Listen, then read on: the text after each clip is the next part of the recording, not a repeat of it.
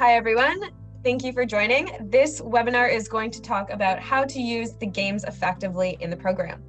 So your first step is looking at the games that we really have in the program that you'll use at the end of your workshop. There are different interactive activities like the true or false one, but you'll notice at the end they're much more interactive. So where we're really going to start them out is here in sorting out the risks. Now, the way you deliver this game is by hitting Start Activity. And once you hit the brain here, it will come up with a consequence of impaired driving.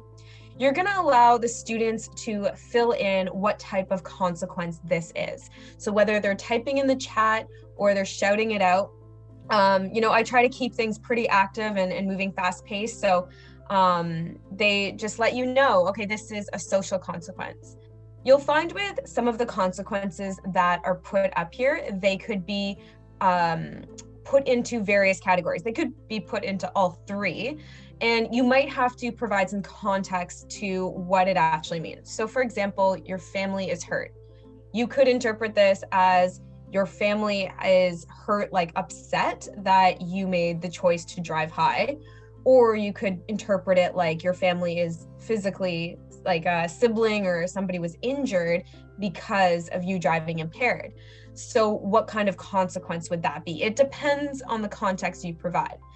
Now, you can provide that context, or you can ask a youth in the room to provide that as well. So if we say your family was emotionally upset because you were driving high and disappointed, you could put that in the category of a social consequence or a social risk. You then hit Add to List. And you'll keep going until you go through all 12 of them. For sake of time, I won't go through all 12 with you, but you get the idea of how the game functions, right? Relying on other people to drive you.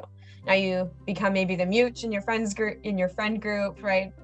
It's not fun to always have to rely on other people and lose that independence.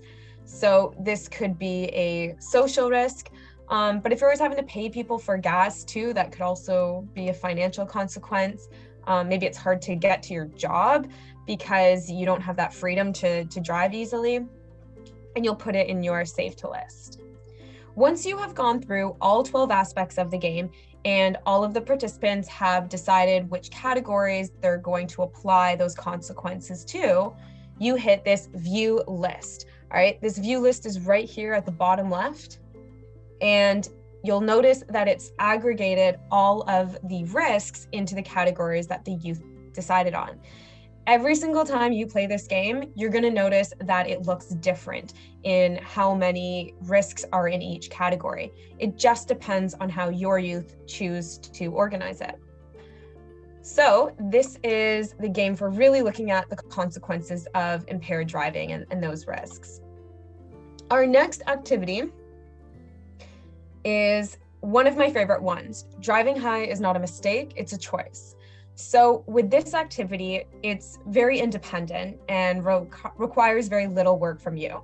All that happens is you ask the students to take 5 minutes and write down on a piece of paper what they can do to reduce the risk of impaired driving.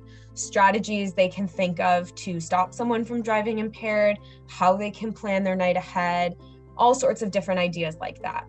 And once that 5 minutes is up, you'll have the students share, whether they're in groups or individually, they share those ideas and they're learning from one another. This part here, we're really engaging in that peer-to-peer learning.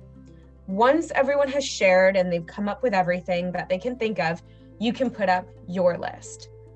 And so this is the list that we have here on the program, but of course, the most valuable part of this section is going to be the ideas that they come up with. Next is the activity saying no. With this activity, what we do is put the youth into 6 different groups.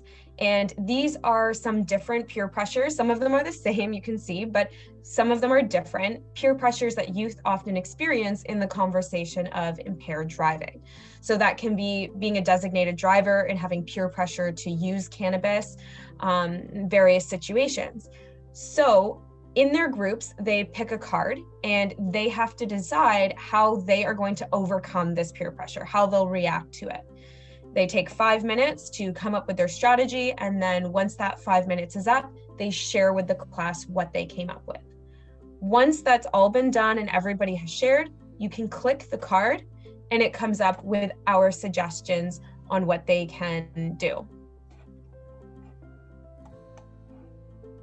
So with all the games that I've shown so far, they all take about 10 minutes to facilitate.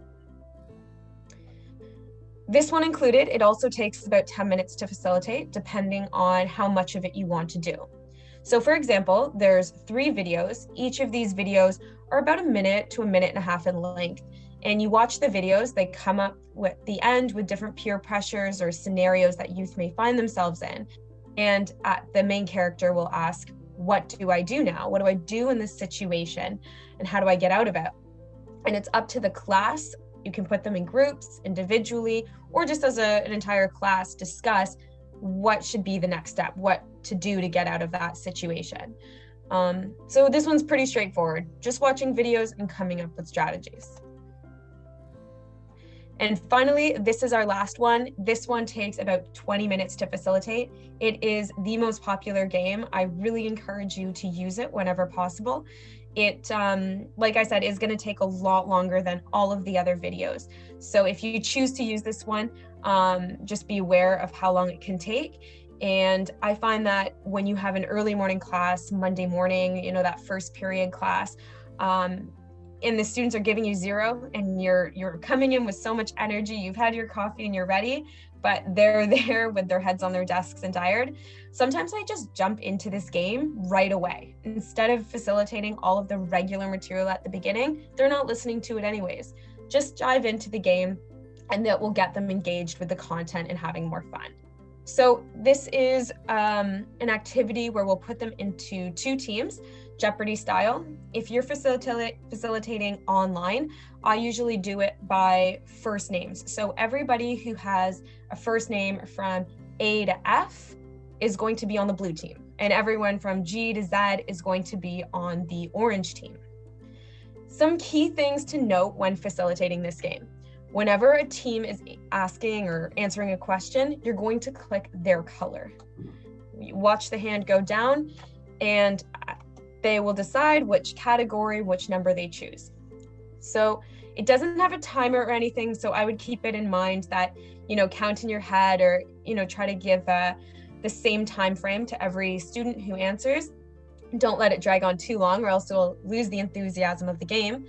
And once they answer, check and see if it's right. If it's incorrect, you'll hit no. And if it's yes, it will automatically add the points at the bottom here.